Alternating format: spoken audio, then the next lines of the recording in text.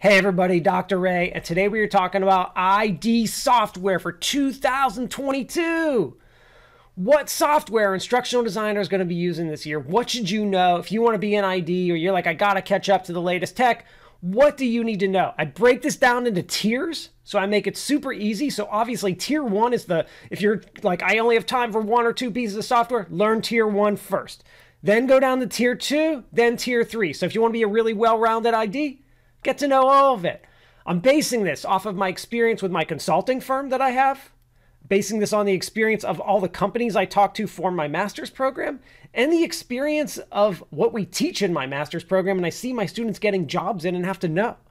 All right, so this is the software you need to know 2022. And obviously, if a new piece of software is released tomorrow, it's not going to be on my list. So don't comment like, oh, you should have known this 2 months before it was released. That's impossible.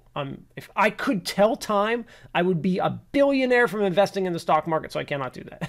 All right, you ready for my list? Okay, tier one, articulate storyline, Adobe Captivate. Tier one, articulate storyline, Adobe Captivate. If you are gonna learn one or two pieces of software, boom, those are the two you gotta learn. Nearly such a large percentage of IDs, those are the two pieces of software they're using a significant amount of the time. So if you're going to learn software, you got to know both of those two. That's tier one, articulate, Captivate. People will argue to the death about, I mean, literally, like we want to like put them in like a duel, like to argue which is better, like give them each swords and say which one's better. Look, just learn both of them. They're both very similar in a lot of ways. In my opinion, they're both very limited, but that's because I have a background as a programmer. Learn both of them. They're both very similar, both also very easy to learn. So the learning curve on each of them is pretty simple. They each give a free 30-day trial. You can learn the pieces of software in that time. Learn both of those, tier one. All right, you ready for tier two? Here we go. Tier two has some more pieces of software. The first piece of software on tier two is probably what I would say is the most important. That's Articulate Rise. I've used Articulate Rise so much more in the last year from several different companies have requested it, or we've shown it to them, and it's worked beautifully. Articulate Rise would be the first tier two piece of software I would learn. Next, and this one it's a pretty newer one. Well, it's not a new piece of software, it's a newer one in popularity, and that's Vyond. And I believe it used to be Go Animate, maybe that's what it was, but anyway, it's Vyond now. Lots and lots of requests for Vyond, especially once we show it to clients. They just love it. Lots of Vyond use. I had one client request like 50 to 60 some just Vyond videos. So lots of Vyond use. Again, pretty easy to learn. So that's my next one in tier two that I would learn. And then I've got some more. We've got Adobe Photoshop. Seriously a must-have. We use Photoshop for so many different things. Even when we're like pulling images off something, we've always got to shrink it down. We've got to cut it. We've got to change colors. You got to know Photoshop to do all that stuff. Now, whenever you're working with a raster-based image, got to know Photoshop. So we've got to know Photoshop. LMS, how to use an LMS.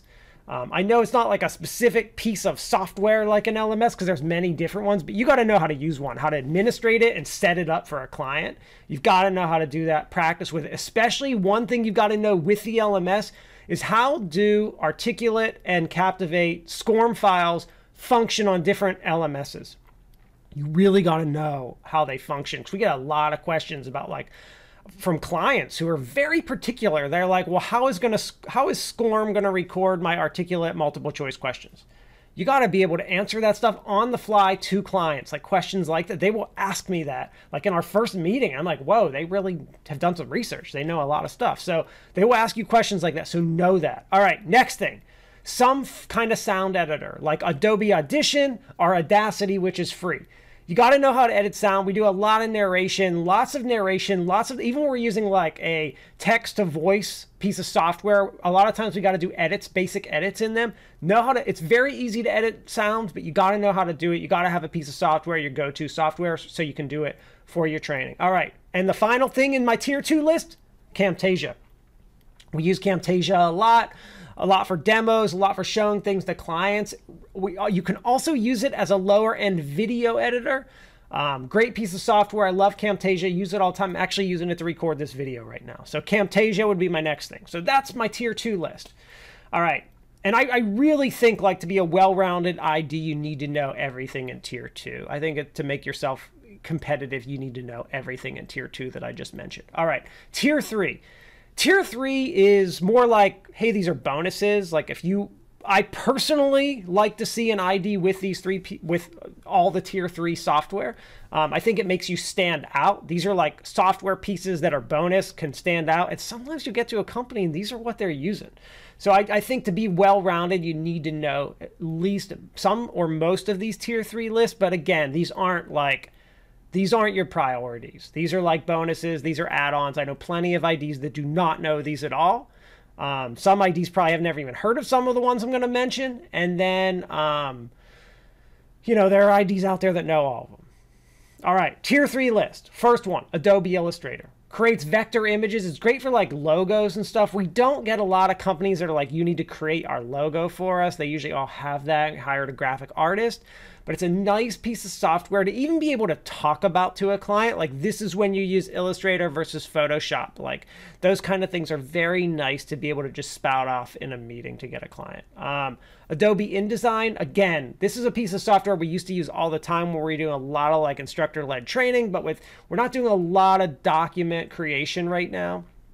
But Adobe InDesign is very important for all kinds to create your documents. So it's a pretty nice piece of software to use. Also really easy to learn. So it's kind of worth just having in there. Next thing, Adobe Premiere. This is for like advanced video editing. It does everything Camtasia can't. I think most IDs can probably just get away with Camtasia and don't need to know like Final Cut or Premiere. But it's really nice to use it. I have done a lot of video editing. We actually worked with a client about a year ago today, like a year ago, it was like last January, February time, that was creating a lot of videos and we had to do a lot of video editing. I probably could have got away with most of it in Camtasia, but not all of it. So you really should have some experience with Premiere. It's kind of complicated when I feel like it's complicated for new people when they first get into it, especially if they've never worked with like a timeline, like a video editor timeline before. So it can be a little daunting at first. There's so many different options, but it's worth knowing some of the basics of Premiere. Next thing, and these two kind of go together. Actually, the next 3 things kind of go together, and that's Dreamweaver. Knowing the basics of web design, like just the basics of Dreamweaver is pretty important. I like that someone can at least like open up a web page in Dreamweaver or some other web editor, look at the HTML, because the next thing on my list is HTML and CSS, just to be able to like look at a page and tell me what someone's using, to be able to understand what's going on, especially if a client's like, I'm developing web stuff and they want like SEO and stuff like that. It's really important to understand HTML and CSS are really basic, easy pieces of, they're not even, I don't even consider them programming languages. They're just web languages. So, it's super easy to know both of them and it's good. So I wouldn't like, when we start getting other programming like JavaScript and stuff, I don't think you need to know that. I think that's outside the scope of what an ID is expected to do. But I think HTML and CSS are nice bonuses. You should at least know what the languages do and how they function and how they affect the web. Especially because remember, everything you put out in Articulate or Captivate or Rise is HTML5. Like they're HTML files. You need to kind of be able to go in. I've actually had to go into Captivate files before, into the HTML files and make some changes. So, just knowing, or even like the JavaScript, I guess I went into JavaScript too, but you got to know how to make some of those programming changes sometimes when the software is not functioning correctly. And another thing within HTML and CSS I think that is a nice thing to know is like how to install and set up WordPress. Like we do have some smaller clients that want us to create a web page for them, and installing WordPress on their database using like a plugin like Elementor. Really great to be able to just explain the process and do that for a client and help them with it. It's a nice bonus. And it also starts to tell me like you're a tech person. Like if I'm hiring you to be like an e-learning developer, like I kind of want you to be a tech person. Okay, next thing. And remember, this tier 3 list, I'm stretching a little bit. I don't expect all IDs to know this stuff. Next thing would be basics of database design. Like what is a database? Why do I recommend or not recommend a database to a client? Most clients are using LMSs, so this isn't something you need to know, but just understanding like what is happening in the background, what the database really does, maybe some basic like how to create a database in Excel. basic SQL commands. And my final thing would be OBS software. OBS is used for streaming, but it can do a lot of the things like Camtasia can do. And we've actually had to use this piece of software for some workarounds, like because OBS is free, it's a piece of shareware. So like my clients that didn't have Camtasia, we were able to mimic some of the things that Camtasia did in OBS, like screen recording and stuff, when they didn't have other software, and it actually worked out really well. It's an easy piece of software to use, and it's free. So it's nice to understand it's made for streaming, like streaming video games. So it's something I use all the time. Being able to explain that to my clients, and it's a hugely popular piece of software. So it's kind of nice to have. So I'd say that tier 3 list is bonus. Not something you need to know. If you're intimidated by it, don't worry about it. You really focus on please focus on tier 1. Then focus on tier 2. Tier 3, pick a couple things, or pick one thing that you want to, hey, I want to round myself out. I love the tech. I want to know what I should learn next. That's like the tier 3 list there.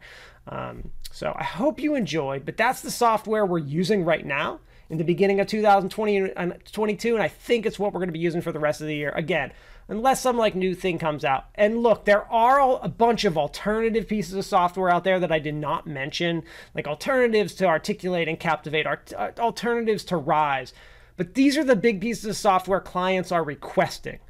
These are the pieces of software I'm seeing, my students getting out and having jobs in. These are the pieces of software we're using at my company right now. And there's some other stuff I didn't mention. Not that it's bad or anything. I'm just telling you what I'm seeing right now. All right, y'all. Hope you enjoyed. Later.